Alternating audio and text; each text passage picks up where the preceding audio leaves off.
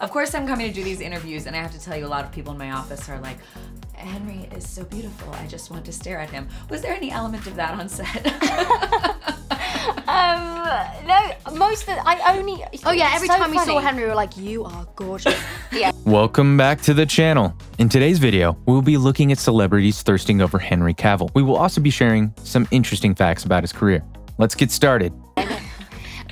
No, every time I saw Henry, he was in a white wig, and yeah.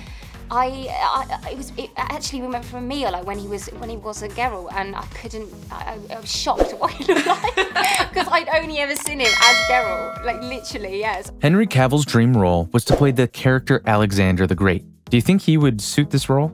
After Henry Cavill starred as Superman in Man of Steel, it's hard to imagine any other actor playing the role. However, he actually lost the original role he auditioned for to actor Brandon Routh. Routh was cast in Superman Flyby. While Brandon Routh wanted to continue as Superman, he then ended up losing out to Henry for Man of Steel. Can I just say it? Henry Cavill can destroy me, like legit. He can Superman this hoe. That's very kind of you. I appreciate your vigor. But don't hurt yourself. Be careful out there. Now listen, I know I'm paid to chat, but I think it's fair if I just put the cards down and we all just stare at Henry for a while.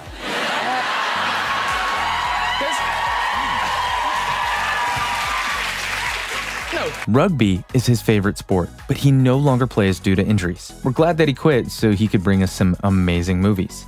According to Henry Cavill, he would have joined the armed forces to satiate his patriotic emotion if he hadn't taken up acting. I have a way of touching. I always had my hands on his chest, even like we weren't doing a scene. I'd be like, ha ha ha ha. Shameless in relation. No, I remember walking in and he was doing his, and I was trying to avoid him because I was kind of, you know, obviously like anxious to meet the lead guy, but he was so nice right from the get-go. Henry Cavill has had to develop an American accent for the majority of his roles as he is originally from England. It might not seem like it, but he often struggles with it. He admitted in an interview that he still has days where he has to have a voice coach correct him while filming. Henry is very close to actor Jason Momoa. He has said on multiple occasions that he is a fan of Aquaman. So you've had a lot of very handsome co-stars, and so we're going to show you just a body part, and you're going to tell us who it is. Okay. All right, let's see the first one.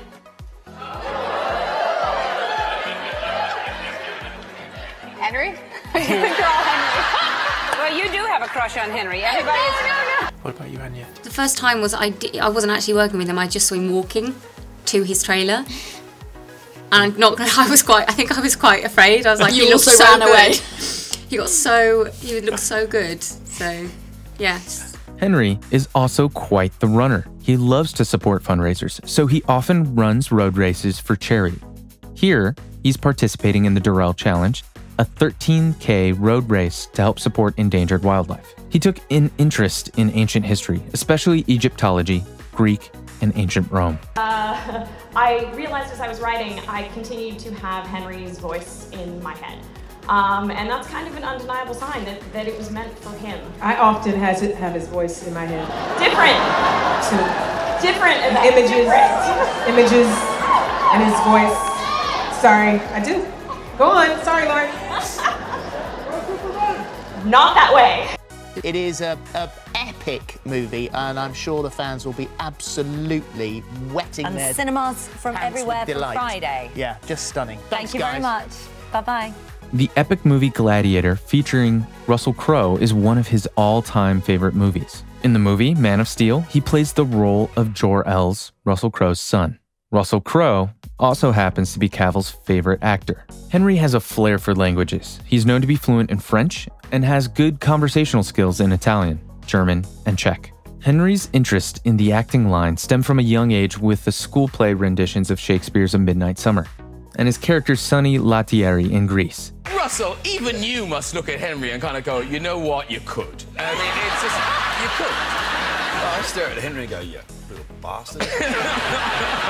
You and your tall frame and your body fat ratio. That's what I do. It must have been so challenging having to work with Henry every day. It's just so awful. It's just too bad about his face, right? Yeah. He's such a nice guy, and then, you know, I kind of feel bad because in all of the press, it's like obvious, so people are constantly asking the question, and then I'm like, Henry's gonna take out a restraining order on me if I keep talking about how cute he is and like giggling in his presence. But I challenge anyone to stare in his eyes for 5 seconds and not giggle, so. He was discovered by casting directors who were in search of a young boy to play the character of Albert Mondego in The Count of Monte Cristo 2002. The rest is history. Henry Cavill is also trained in Brazilian Jiu-Jitsu, so he knows how to defend himself. Being a longtime gamer, Cavill posted a video on YouTube of him constructing a new gaming PC by himself in 2020, which got over 2 million views. Who would have guessed that Superman was a gamer? I would let Henry Cavill split me in half. I'm just going to say it. Thanks for saying it. It does help, certainly, to have that little bit of stigma in the back of your head that you're never quite good enough, so you keep on working harder, but it's not necessarily healthy. But now you're definitely healthy. I think that's one word we could use, right? His first trip to the United States was to attend the premiere of The Count of Monte Cristo in 2002. Henry followed a strict workout regimen for his role of Clark Kent and Superman in Man of Steel.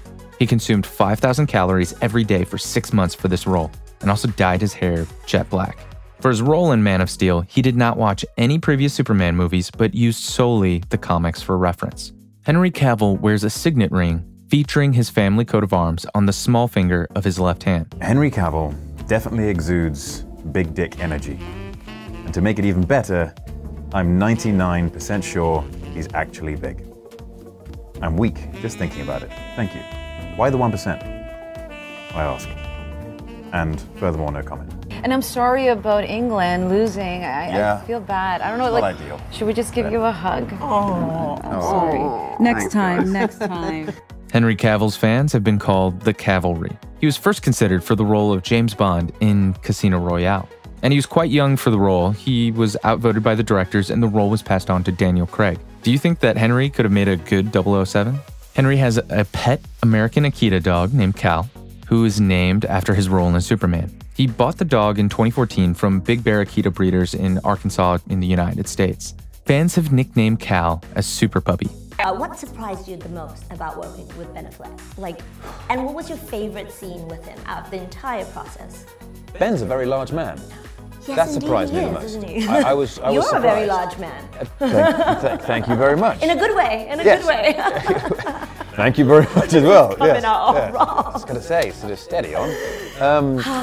Henry Cavill is a huge fan of comic books, although he did not get to read much of them growing up due to his boarding school. For his role in Immortals, he achieved a body fat of 10% and went further to achieve a total body fat of 8% for his role in Man of Steel, which is equivalent to what some bodybuilders reach during competitions. And that wraps up our video. Make sure to subscribe to the channel for more binge-worthy videos like this.